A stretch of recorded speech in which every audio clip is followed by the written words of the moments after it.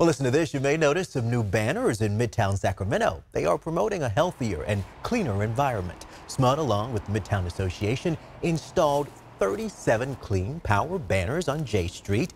The company has a goal of eliminating 100% of carbon emissions from the power supply by 2030. And they're encouraging customers to join the effort to help them meet that goal.